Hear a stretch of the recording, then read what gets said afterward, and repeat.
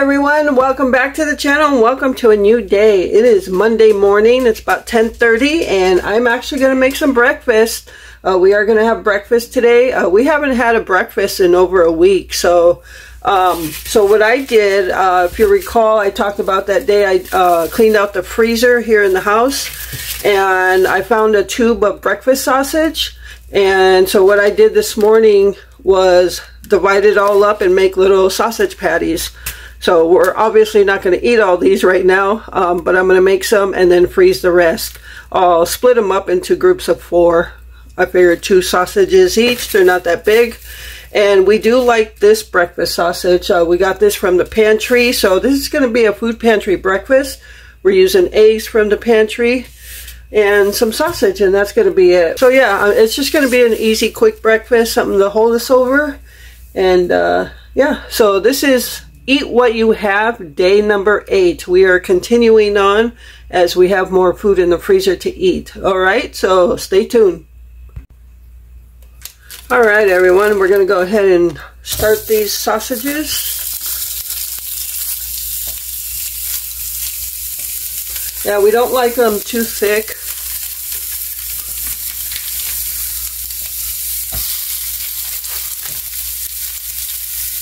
So what I'm going to do is I'm going to make Glenn's first, the sausage and the eggs, because if I make it all, then my sausage gets cold. So I know some have asked why I do that, make his first and then come back and make mine. It's because I have to take it out to the trailer and get all this stuff ready, and by the time I come back my food will all be cold. So, and then I like to just make mine in, you know, just relax, make mine, no hurry. So that's why I do it the way I do. I probably could make them 3. They're kind of small.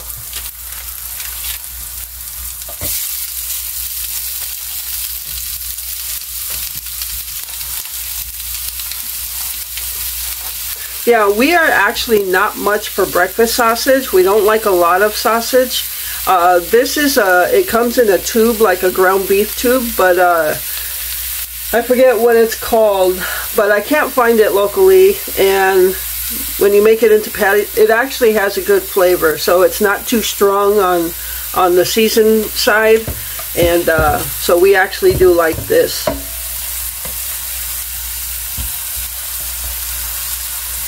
Probably the closest you get to like McDonald's breakfast sausage, and we do like McDonald's breakfast sausage, but we haven't had any lately because we're doing the Eat What You Have thing and we're not buying fast food or anything like that. So we're not even going out to resupply our food, but I probably will have to Thursday, as I still have a bunch of chicken to eat.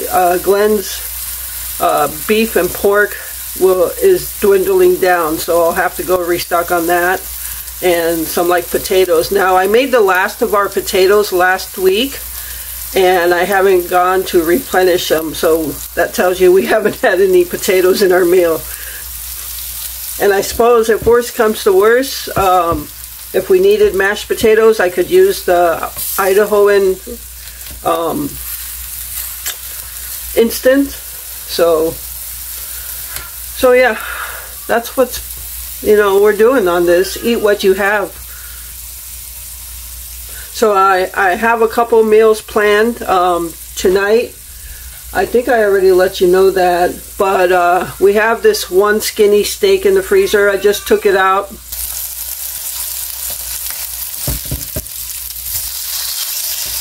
I love the browning on that. Oh yeah.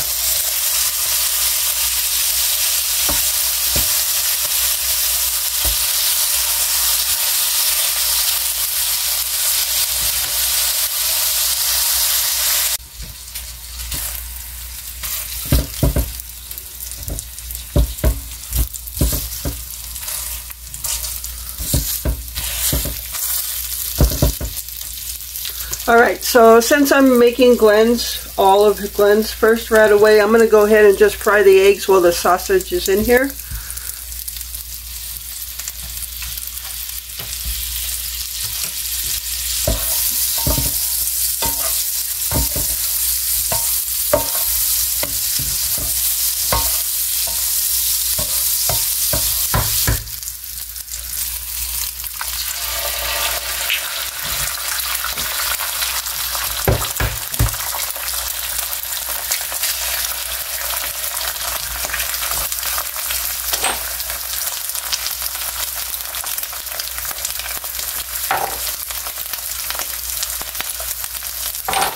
All right, so Glenn is just going to have a flat egg.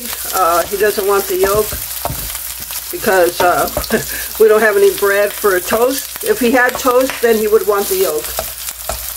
So I'm just going to flatten them out, fry them like that.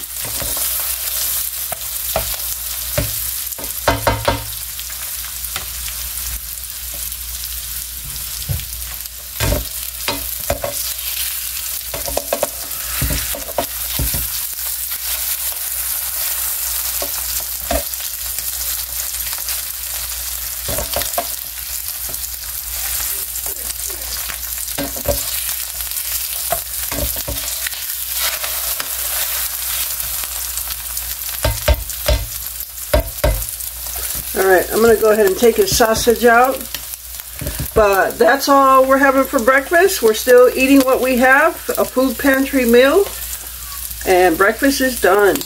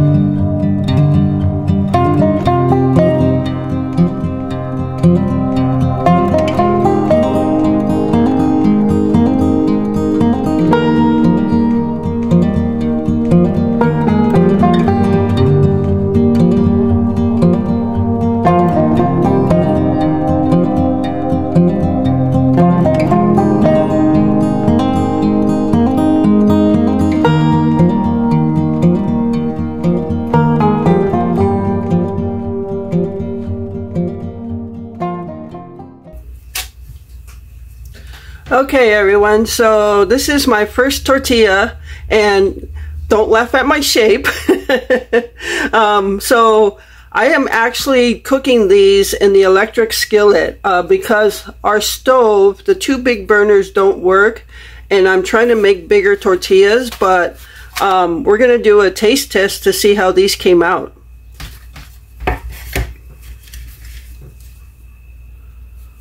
And they're pretty thin, which is what I want.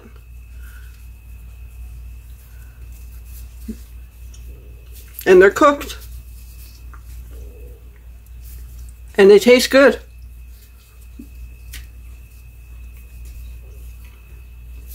So I have success, minus the shape of the tortilla. So for those of you who are wondering what all this is, this was sent to me in friend mail. This is a silicone pad, and the circle tells you how big your piece is. So it goes up to like 12 inches, 11, 10, 9, 8, 7, 6, 5. And then they have centimeters over here. So if you want something rolled out to 12 inches, it just gives you a guideline. Now the thickness or thinness you want it, this rolling pin comes with these guides to the thinness. I don't want them thick, so I put the thinnest one on there. That's the orange piece, and that's an 1/8 of an inch thick. So I'll show you the rest. They come with all of these. Okay, so mine's thinner than 1/8 of an inch, so this must be a 1/16 of an inch. There's an 1/8 inch, 1/4 inch, 3/8 inch, and they have these for both sides of the rolling pin. So there's 4 that come on there with these orange ones, and You take the rest off, you put the thin or thickness one that you want on there, and that's how it's going to roll it out. That's going to give you a consistent thickness to it, rather than one side being thick and the other side being thin. So this was gifted to me in friend mail some time ago. So that's what this is. The silicone mat gives a bunch of measurements, gives you you can't see here in the corner where my finger is, gives you a temperature from Fahrenheit to Celsius. It gives you a measurement down here. Yeah, so this is very handy to have, and you could see by the thinness of my tortilla, it did its job, and it's the same thinness all over the tortilla. So that's what this is. Again, this was gifted to me, and I really appreciate having it. So now keep in mind, this is actually my only my second time making tortillas. The first time was a complete failure. I did it a different way, but this time I would say I have success. So they taste good, and that's the reason I use butter versus oil or lard. The butter gives it a kind of a sweeter taste almost, and so yeah. So the only thing I have to master is shaping it into a circle. So alright, so I'm going to continue on. And again, I'm doing it in the electric skillet. And yeah, so I'm going to make these tortillas. And this goes back to the challenge I'm in. Use what you have at home. So I don't have any burrito sized tortillas, so I'm using my ingredients to make some. Alright. They may not be huge burrito size. I don't want them huge. Maybe a little bigger than what I have, but nonetheless, I made flour tortillas.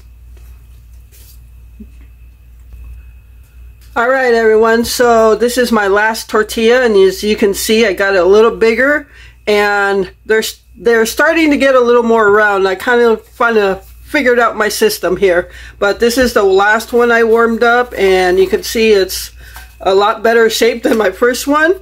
So I actually, I'm going to put this in the skillet to cook. Alright, so the skillet temperature I have is 400. I believe it's 400. Yeah, I have the skillet at about 400, and the tortillas are bubbling up right away, so I know the heat is good. So this actually, 1, 2, 3, 4, it only made 5 good sized ones, and I actually just cut the recipe in half because I didn't know how this was going to go, so I didn't want to, if it went bad, I didn't want to waste a bunch of flour and stuff, so I only made half of the recipe. But I think I'm liking this recipe, and I'm getting the hang of getting it in a better circle, like with this one. You could see, yeah, a lot better shape than my first one. So I'll give Glenn the good circled one. But yeah, homemade flour tortillas, and next time I make them, I'll make a bigger batch of them. So, and once I really get the hang of it, I shouldn't have to buy any more flour tortillas. I know, like when I was growing up, my mom and my dad made homemade tortillas all the time, but every now and then they bought some, so I can't say I'll never buy any again. But honestly, these taste way better. So, alright, and that's about it. It's going pretty smooth in the skillet. It doesn't stick or anything. It slides around as soon as you put it in there. So there, just so you can see.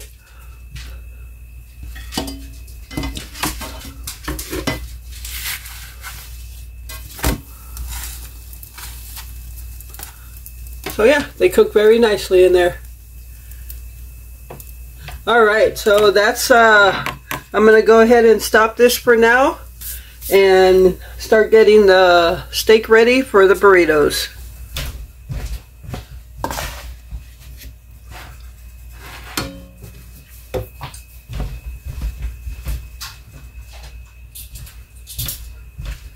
Alright everyone, I didn't record me making this steak and onions. I was recording and I thought I was recording, but the recorder wasn't on. So I basically sliced up a steak and some onions and put in our last can of El Pato sauce.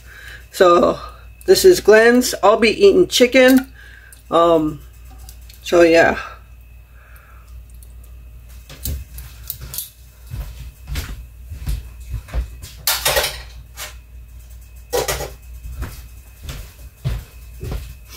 Alright, so I already took lettuce and tomato in a bowl. And then I'm just going to put a little bit of guacamole. I'm using those avocados from the food pantry last week. We've got the last of our rice, Mexican rice here. See if we can't finish that up today. And I did open up some new refried beans. Alright, there it is. I'll be back with mine.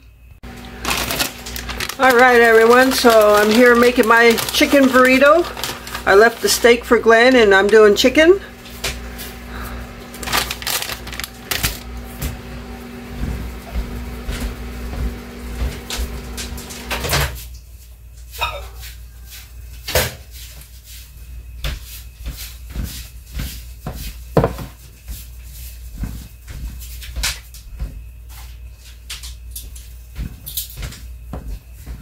Alright, so I guess we'll see how these tortillas go with the burrito, how they taste.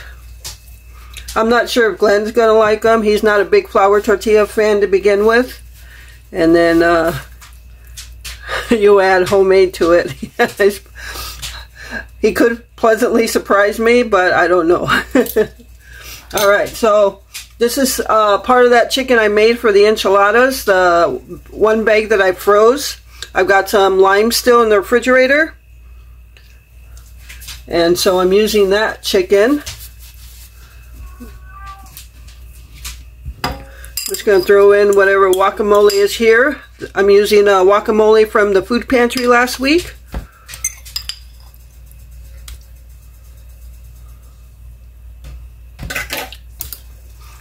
And I gave Glenn the last of the homemade salsa, the one I made for the enchiladas. So he's eaten that off of that for 3 times now. And that'll do away with that.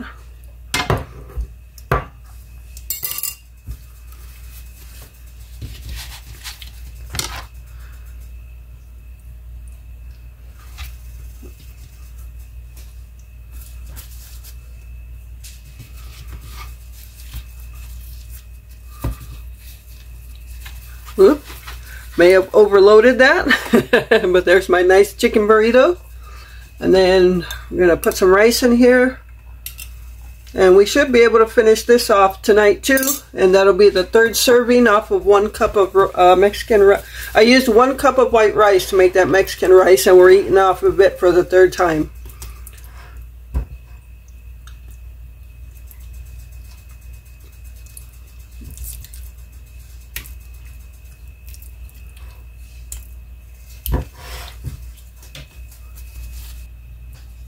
Alright, so there is our supper and day number 8 on Eat What You Have. So I'm having a chicken burrito and Glenn is having a beef burrito. We're using up the last of the rice. We got some refried beans. And yeah, so that's day number 8. And we've got some burritos with homemade flour tortillas.